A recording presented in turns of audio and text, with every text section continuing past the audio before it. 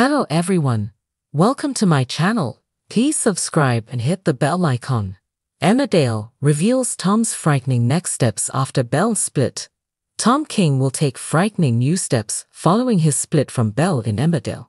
Next week's disturbing scenes pick up with Belle deciding to move back into Wishing Well Cottage after declaring that her marriage was over. Tom tried to turn Belle's family against her with a lie that she'd attacked him, then revealed to the whole pub that she'd lied about having a miscarriage. In upcoming scenes, Tom is constantly watching Belle from afar and grows furious when he sees her sharing a hug with her best mate Vinnie Dingle.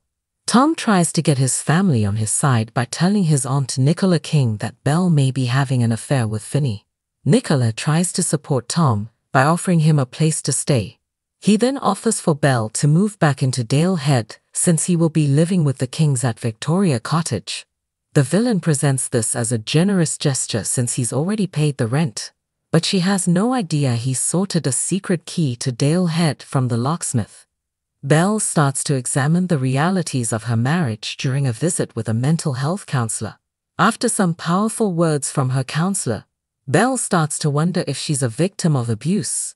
On Friday, there were reports that Emmerdale star James Chase will soon be departing the soap following the conclusion of Tom and Belle's coercive control story.